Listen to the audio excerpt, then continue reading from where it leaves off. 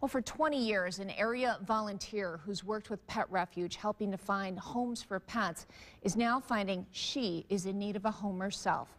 Cheryl Hunt's home in Niles was destroyed by fire on Friday. The flames wound up destroying all of the inside of the house and killing one of her 2 dogs. So now she and her husband and the surviving dog need a new place to live.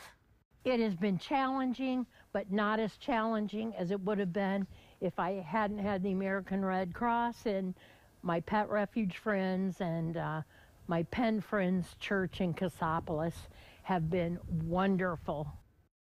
And Cheryl has been a frequent guest right here on our air on WSBT-22 News first thing in the morning. She brings in animals that are featured in our pet adoption segments. Pet Refuge is now accepting PayPal donations on Cheryl's behalf.